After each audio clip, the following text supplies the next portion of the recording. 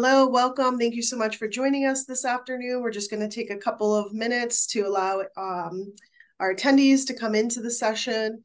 We hope you're having a nice day so far. We are recording the session, so if you have to step away for any point, you'll definitely have the information available to you after today. So we'll run through a quick introduction in just a sec, and then we're going to just dive into talking about UNE's PA program and how to apply. So Jess, do you want to go to the next slide and we can quickly introduce ourselves? My name is Elise Murphy. I'm the Assistant Director of Recruitment for UNE's Westbrook College of Health Professions. Work with a number of our graduate programs within our Westbrook College of Health Professions, one being our Physician Assistant program. So I'm excited to be chatting with you today, but I want to allow my colleague, who's going to be who's going to spend the majority of the time sharing some information with you, allow her to introduce herself. So, Jess, you want to say hello? Yeah, I'm Jess. I'm the admissions coordinator for the physician assistant program. Excellent. So, if you go to the next slide, Jess, here's just a look at today's format. We are going to be talking about the current open cycle, so the cycle 23-24. And this is just a caveat that we like to share before diving into any of this information. If you are planning on applying in future cycles, use this as a baseline, as a nice foundation to understand our general requirements, but know that requirements could change from cycle to cycle. So keep that on your radar, and you're always welcome to touch base with us ahead of applying for whatever cycle you choose to, just to make sure that you're aware of all of the admissions requirements and if there are any changes. But we are going to be reviewing our current admissions requirements. Jess is going to be offering some recommendations and suggestions, and then we will open up the session to Q&A. We've set an hour for this event. If we don't need the full hour, we may end the event early. But if you do have any follow-up questions or things that come up after leaving today's session that you want to connect about, please feel free to reach out. So Jess, I think I'm going to hand it over to you to walk through some important information. Yeah, of course. So the most important dates for this application cycle are the opening date and the application deadline. This year it opened on April 28th, and the verified deadline is October 2nd. The verified deadline means that we must have received your application that has been verified already by CASPA by October 2nd. So we do recommend submitting probably a couple weeks early if you can to ensure CASPA will have time to verify your application before we receive it. We require a minimum overall and BCP GPA of 3.0. Both GPAs are calculated by CASPA. We do not do the calculations ourselves. BCP includes all biology, chemistry, and physics coursework. Once you have met the minimum overall and BCP GPA, we do often take the last 60 credit hour GPA into consideration as well, but it cannot replace your overall or BCP GPA. We have several prerequisites for our program, including Anatomy and Physiology 1 and 2, and both must be completed with labs. These are the only prerequisites that do have a time expiration. They have to have been completed within 7 years of matriculation. So for this coming cycle, where you would be matriculating in 2024, we require that they be taken in 2017 or later. We also require Biology 1 and 2 and Chemistry 1 and 2 with labs, Microbiology with lab, Biochemistry, 2 semesters of Behavioral Science, 2 semesters of English, and 1 semester of Statistics. Please consider that all prerequisite courses must be successfully completed with a grade of C or better. And if you have coursework that is still planned or in progress, it should be listed on your application as planned or in progress. Courses that are planned or in progress at the time of application submission should be completed no later than December 31st, 2023. We will not be able to consider your application if you're planned to complete your prerequisite courses after that date. We do have recommended coursework, including pathophysiology, advanced physiology, genetics, immunology, cell biology, and organic chemistry with lab. We do consider all of these courses when reviewing your application, so it does work in your favor if you've completed any of this coursework. It is important to note that if you're going to be applying in a future cycle, starting next year, genetics will also be a required prerequisite course. Please submit all of your transcripts directly to CASPA, not to our Office of Admissions. We do need every transcript, even if you only took one course, even if it was only an online program. We need transcripts for every course you've taken. We also require 3 letters of evaluation. At least one letter must come from a healthcare provider, and we're defining that as an allopathic or osteopathic physician, a physician assistant, or a nurse practitioner. The other 2 letters should come from other healthcare providers, professors, supervisors, coworkers, really anyone who can testify to your professionalism and ability to work as a physician assistant. We cannot accept letters from friends or family members. Some areas that the letters should highlight on are adaptability, conflict resolution, empathy, intellectual ability, interpersonal relations, oral and written communication, reliability, self-awareness, and team skills. These are all attributes that our admissions committee prioritize in an applicant and will make you a competitive applicant if these can be outlined in your letter of recommendation. We do require a minimum of 500 hours of direct patient care experience and 20 hours of physician assistant shadowing. This must be completed prior to application submission. After application submission, you can continue completing more hours and updating your application, but you must have met the minimum by the time you submit your application. Shadowing hours must be completed with a licensed PA. We recommend shadowing in more than one practice facility and practice area, such as different specialties or different geographic places.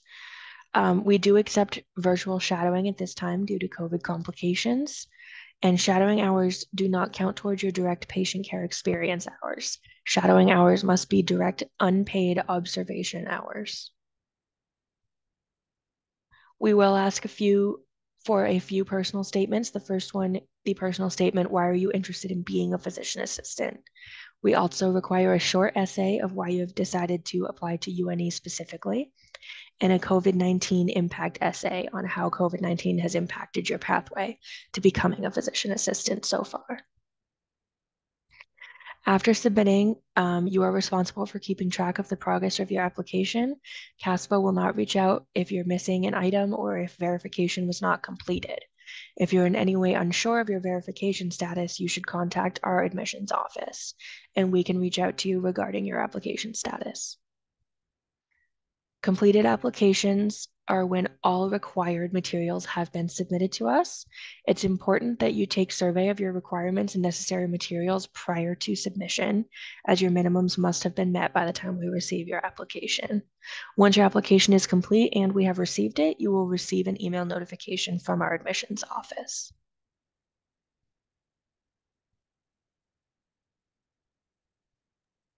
All right, this is where I step in. I just want to share some upcoming opportunities for you to connect with our PA program, whether it be on campus or virtually. This past summer, actually last week and a few weeks before that, we have hosted 2 virtual open houses with our PA program faculty and a couple of current students. Those recordings are available and we're happy to share those with you. But looking into the fall, we will have opportunities both virtually and for you to come visit us on campus. In the next couple of weeks, we have some campus tours that will be student-led, as well as we're really excited to share an on-campus open house on Saturday, September 16th, which will be a nice lively event to get to know our program, our students, and see UNE's facilities. So we welcome and invite you to attend that event. There will also be a November open house just in case if you can't make the September one. But this link here, grad.une.edu, is actually You all have a personalized UNE page. So registering for today's event, you have a personalized URL that's been created. This is where we have a lot of our event registrations. If you don't have access to that, it has been shared maybe in a couple of emails. I would recommend bookmarking it, but you can navigate to grad.une.edu. It's a form that as soon as you put in your email, the system will recognize you and bring you to your personalized page. So this is where we'll have all of our upcoming event dates, as well as more information around these sessions. So we would love to have you join us on campus this fall or connect with us remotely. So wanted to just throw that out there for you guys. And I think just the next slide is just some contact information. So you're welcome to follow UNE's PA program on Instagram, a nice sort of inside look into the program and the day-to-day. And here's our contact information for the Office of Graduate Admissions, our general email, as well as Jess's direct contact information. So we're happy to answer any questions that you have today in this session, but you can always connect with us after for follow-up and throughout the admission cycle. Anything else, Jess, that you want to share regarding staying in touch? Nope. You can feel free at any time to reach out to me via email or phone, and I'd be happy to help you with any questions you have in the application process. Excellent. All right, and so we're going to actually stop sharing our presentation. And as a reminder, we are recording the session. So if you're just logging in, don't worry. We just ran through some quick information, some baseline information about applying to UNE's PA program, but we want to use this next time period to answer any questions. So you can always go back and review some of that. But I think Jess will reiterate a lot of what you shared in this conversation that we're going to have now. So let me just pull up my Q&A or my list of questions. And we do have the Q&A function available for you. So please feel free to drop your questions in there and then we'll answer them live. So Jess, I want to start with the admissions deadline because we're coming up soon. And I think it's really important to reiterate that we are, our final admissions deadline is October 2nd, but can you again clarify what verified means and maybe recommend why students really shouldn't wait till October 2nd to submit their application? Yes, so every application that goes through CASPA must undergo a verification process where CASPA verifies who you are and your transcripts and things like that. And sometimes, depending on how busy they are, that process can take up to a couple weeks. So when we say that October 2nd is the verified deadline, CASPA must have received your application, verified it, and sent it along to us by October 2nd, which means that applicants should probably try to submit their application a couple weeks at least before October 2nd to ensure that CASPA will have enough time to verify their application. So right now we're in mid-August, as just shared. It could take anywhere from a couple of weeks to the turnaround could be a bit quicker than that too. But we do suggest that you start, if you are considering applying to UNE's program and to the PA, to this cycle, start to kind of wrap up your application and getting it submitted.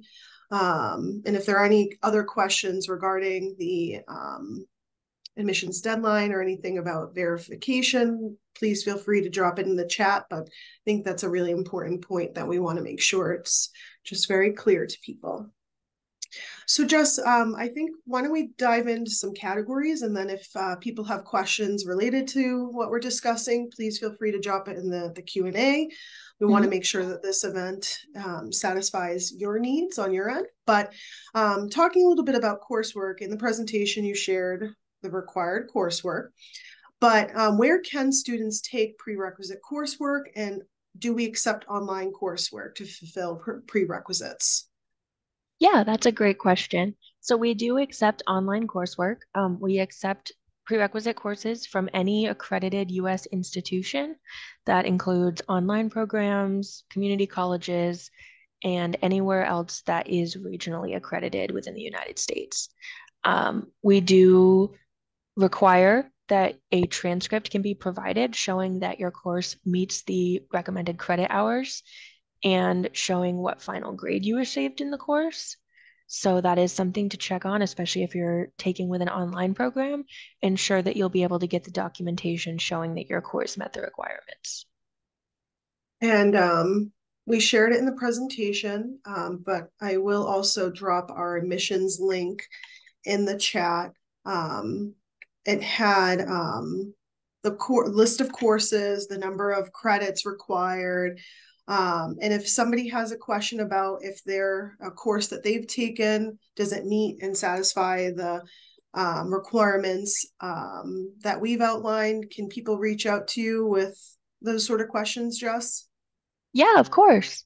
On the CASPA website, they do have a list of course subjects, which will show which courses are available to be substituted for instance, the biology and chemistry uh, subjects. And I believe there's also a behavioral science section where it will show you all the courses that can be considered for behavioral science. And so that is a great reference. But if you ever have any questions, you can absolutely reach out to me and I'd be happy to look at your courses individually and let you know specifically about each course what requirements they can fulfill. Excellent. And I'm glad you mentioned that course list because in the chat I dropped the link for the course subjects in CASPA. So please feel free to grab that link and then you can sort of look at that, review that against what, acceptable courses will fulfill those requirements or where you may have some gaps, and then you can reach out to us with any questions. And I think, Jess, in that process, what's most helpful is if you send a course syllabus along with that request, right? Yes, a course syllabus or a link to the official course description on the school's website. Okay, excellent. So I know you shared during the presentation, but I think, again, it's an important point to come back to. Is there a certain date prerequisite courses must be completed by for this current cycle? Yes, so the only prerequisites that have a time constraint are the anatomy and physiology requirements. They must have Mm-hmm. been completed within 7 years of your planned matriculation. So for this Oh, okay. cycle, the planned matriculation would be May of 2024, which means that your anatomy and physiology courses must have been completed in 2017 or later. And that's very helpful to know, Jess. Let me clarify because there is also a deadline for any outstanding prerequisite coursework to be completed by for this cycle. Meaning, if somebody's got a planned course that they're taking this fall, when does that course need to be completed by and a transcript received or sent via CASPA? Mm-hmm. Yeah, the course must have been completed by December 31st of 2023. Each year, Mm-hmm. prerequisite courses must be completed by the end of the calendar year prior to matriculation. Okay, so that's good to know, and it's good to know about the sort of the age limit on that course. So you're saying anatomy and physiology is 7 years. Yes, that's correct. Okay, awesome. So sometimes, it's really helpful to just reiterate so that we reinforce this information because applying to, a program, there's a lot of different components that come into this application. So we want to just make sure we're crystal clear with you. Mm-hmm. Couple more questions regarding coursework, and we're happy to answer if there are any more. Please feel free to let us know. But what about students? We know that December 31st for the cycle, planned coursework needs to be completed. We're coming up soon on our admissions deadline or application deadline, excuse me. What about those students who have planned coursework? Can they submit their application? How should they acknowledge or indicate that on their application so that they can still move it through the process? What are your suggestions? Yeah, so CASPA does have an option to mark a course as in progress. And so Okay. that's all you need to do with your missing prerequisite courses is make sure that you add them as in progress courses. And then we can keep that in mind and we can still review your application on the condition that the courses will be completed by December 31st. Okay, very helpful to know. And last question that I at least have around coursework, does UNE accept pass-fail coursework for any of its prerequisites? An exception has been made for coursework taken in the spring semester of 2020. Due to COVID, we can accept pass-fail prerequisites that were taken at that time. Other than that, we are not able to accept pass-fail courses for prerequisites. Okay, very good. And along the same lines, can you remind us how the GPA is calculated, and if we allow for retakes, what does that process look like? Yeah, so all GPAs are calculated by CASPA and reported to us. They do take into consideration all grades received. So if you've taken a course and then repeated it, it will average the two grades rather than replacing the older grade with the newer grade. So that is definitely something to keep in mind when performing your GPA calculations to make sure that you'll be meeting the minimums. They do average all of the grades rather than replacing retaken grades. Okay. And again, in that presentation, which when I send out this recording, I will also probably include a copy of the presentation just so that you can review it. But it includes our minimums for our overall GPA as well as our BCP, which I think I got right, Jess? Yep. And what does that stand for again? That stands for biology, chemistry, and physics. And so only biology, chemistry, and physics courses are included in that GPA calculation. Okay. So we'll include alongside the this recording, we'll include our presentation so you can also go back and review some of that information if you're happening to log in during our conversation now and miss the sort of beginning of the presentation. Any other questions regarding coursework that we want to sort of dive into or, at least share before we move on to talking about shadowing? Got questions for you, Jess. Yeah. Not off the top of my head. Okay. We do have the ability to evaluate your coursework on a case-by-case basis if necessary. I really just want to reiterate that you should not have any hesitation about reaching out to me if you have any questions. I would just be happy to walk anyone through what they need to do. Excellent. I appreciate that. And I'm sure that's appreciated by those who are attending today's session. One last question that I think comes up often. We have a English requirement or an English course requirement. Can you share a little bit about that? And if students have taken English courses, but they're not marked as reading or writing intensive, how does that work? And just shed a little bit of light around that specific requirement. Yeah, so English is actually also on the CASPA course subject website. Mm-hmm. So they do offer a few substitutions for English classes, including literature, composition, and poetry. If you have a course that doesn't meet the CASPA list of acceptable substitutions, but it was considered a writing intensive course at your institution, all you have to do is send me the link to that course description on the website so I can see that it's labeled as writing intensive, and we can make an exception for that course. Great. Unfortunately, if the course is not officially labeled as a writing intensive course through the institution, we won't be able to substitute that for your English course. Okay. That's really good to know. So it's important to look into and reviewing the course subjects on CASPA, but then again, reaching out if you have questions and providing some information, whether it be a course syllabus or a direct link to that information, I think would expedite some of this too. So we're happy to come back to talking about coursework, but I think let's switch over and switch gears to maybe talking a bit about shadowing experience because we often get questions around that. So we sometimes get questions around what are some examples of, well, we'll talk a little bit about shadowing in patient care experience.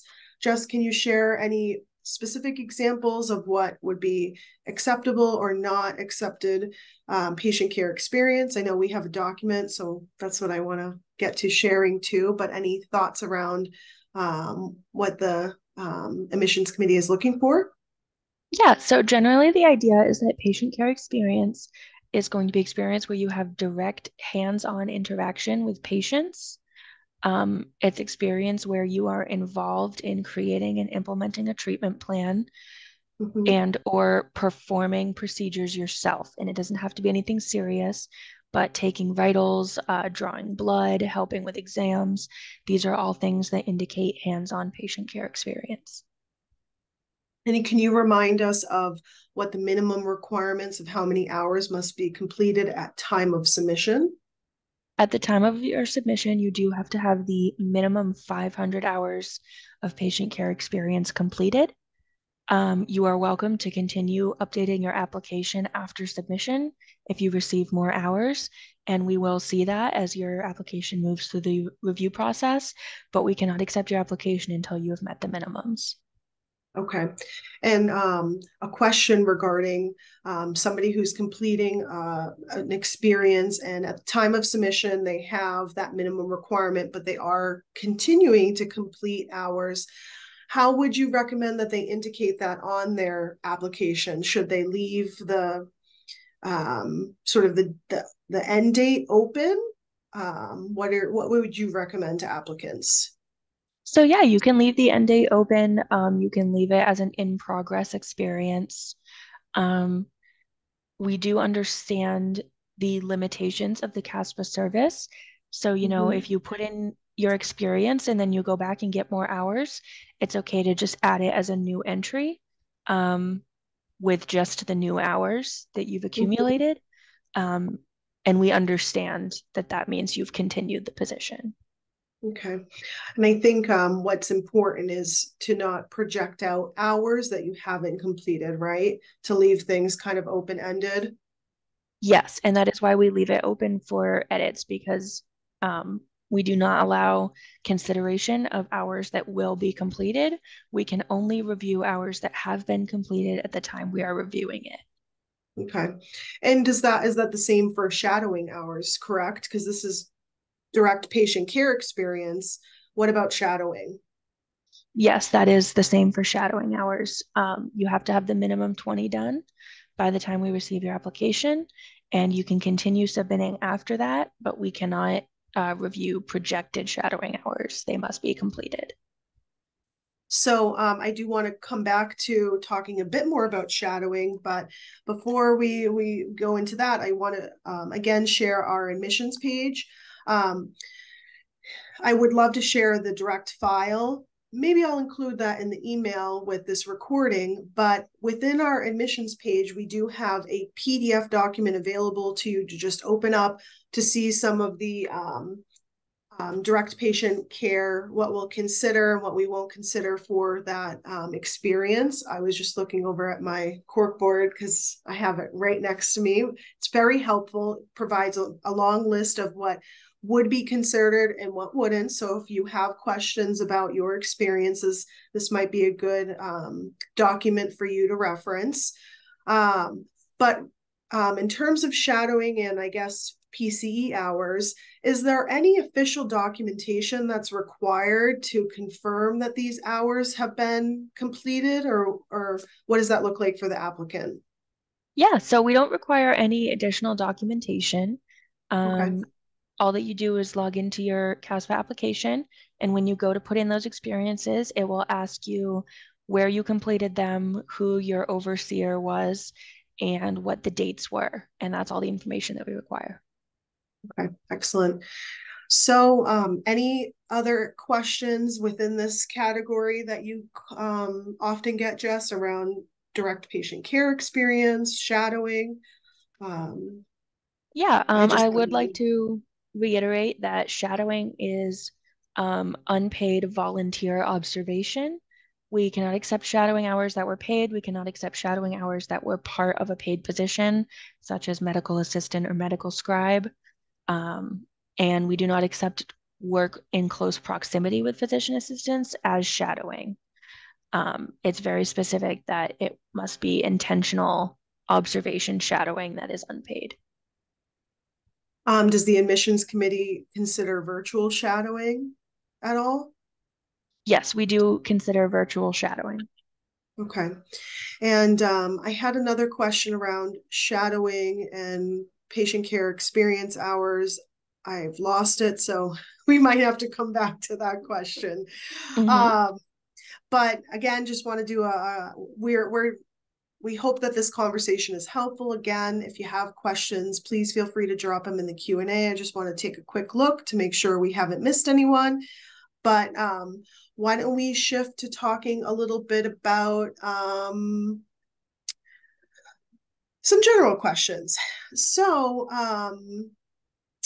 is there a preference given to students from Maine or outside of New England? And how does the admissions committee view students who are maybe from out of state? Yeah, so we have absolutely no consideration on where an applicant is from. We do not Mm-hmm. have any regional or state quotas. And so there's no extra consideration given to local or students who are coming from farther away. And if you attended one of our recent virtual events, our students shared, that within their cohort, they have students coming from across the country, certainly a good number of students coming from New England, but we really invite applicants from across the country to apply. And through these events, whether virtual or on campus, we really hope that you get a good sense of our mission, our values as a program and a community. And if that aligns with you, we'd be and of course, as you continue through the process, we'd be welcoming to anyone from across the country. So I think it's a pretty cool thing. Um, so let's talk. Can we talk a little bit about interviews? I know that's probably a question that people often are very curious about. Um, can you share the format of interviews and what that looks like for this current cycle? Yeah, so we'll be holding virtual interviews through a program called Cura Talent. Mm-hmm. Um, we will be emailing out interview invitations, and you'll be invited to a virtual live interview on a scheduled date and time where Mm-hmm. one applicant will be interviewing with two interviewers.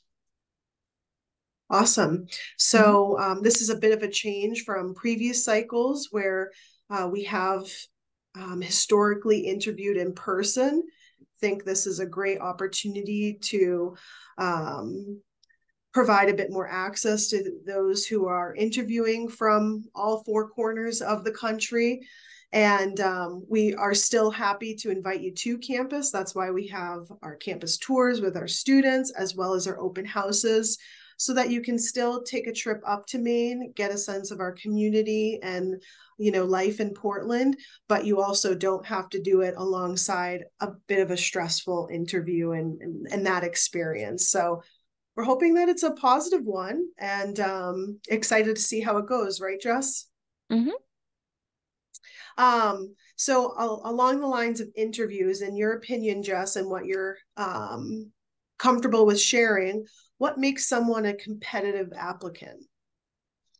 Um, we have a very holistic review of applications, and that does continue into our interview. It is very important that they get a sense of not only who you are as a person, but who you will be as a provider. It's very important that you can demonstrate that you understand what a physician assistant is, what their role is, their scope of practice in comparison to other healthcare professionals. We're really looking for a committed class of students with a diverse set of experiences. And so showing that you have had those experiences, that you are committed to being a physician assistant, that you understand what you're signing up for, is really what will make you stand out.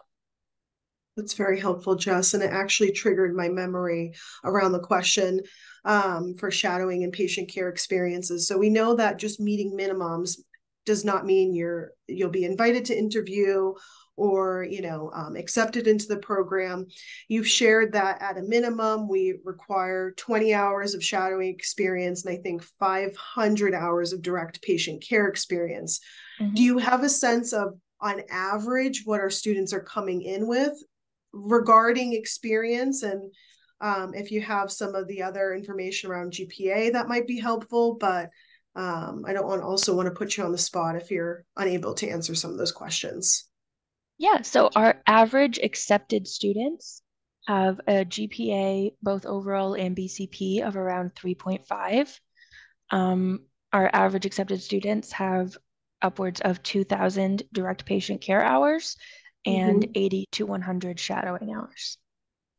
So remember, that's an average. We may have students who are coming under that or more than that, but that will give you a sense of a ballpark where you may be landing with that. But as just shared, it's a holistic review process. So we are obviously looking for minimum requirements, but students have been preparing, beyond and completing beyond those minimum requirements as well. So there's a bit of a balance there, but I think that's really helpful just to understand on average what our students are coming in with.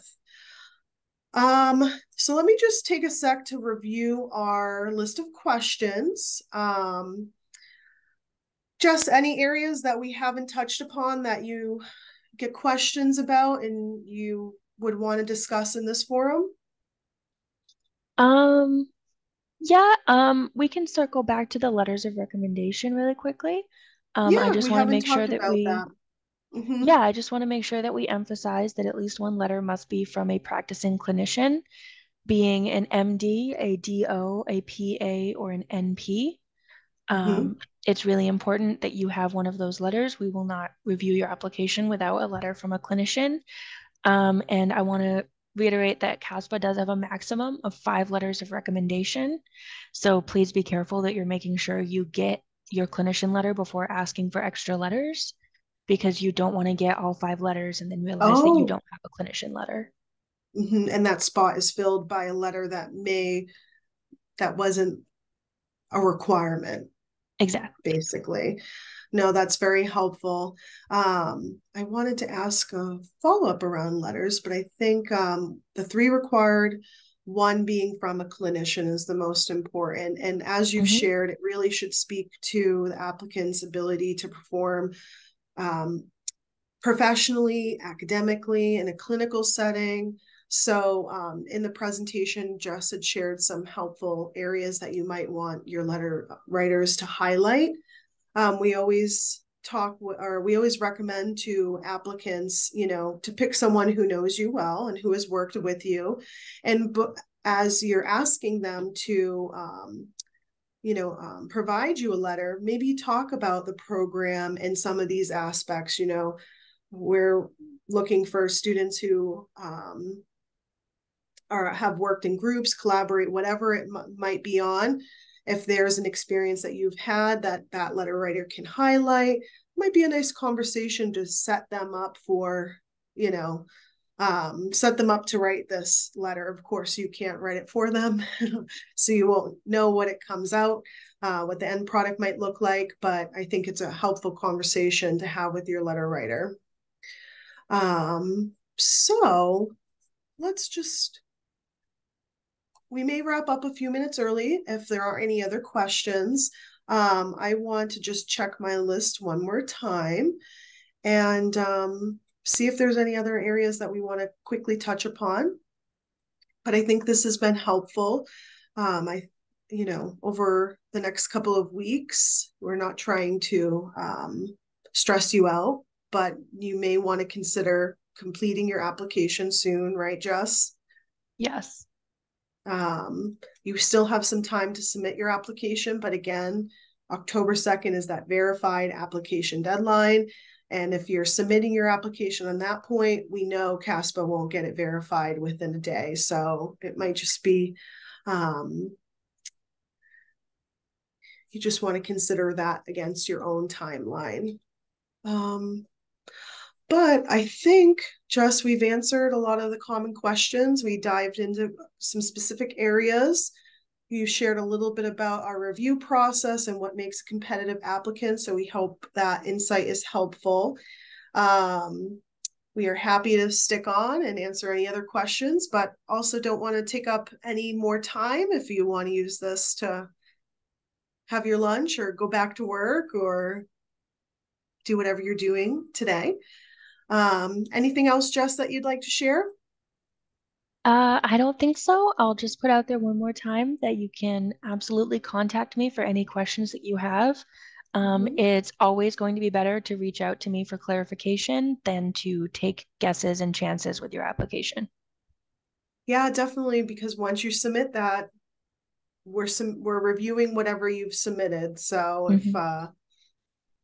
if you've missed an area or didn't include something, uh, it may not it may not be included in the review process. So I think we'll end the session a little bit early. Hope you're enjoying your afternoon, and we'll follow up with this event recording so that you can review the session if you had any notes that you wanted to take. But I will share the presentation along with some other helpful documents, that direct patient care experience list, so you'll get a sense of that as well. And we look forward to reviewing your application when it's received. So very nice. Thank you. And enjoy the rest of your day. Thank you, Jess. Thank Appreciate you. your help with this. And we'll see you Mhm. soon.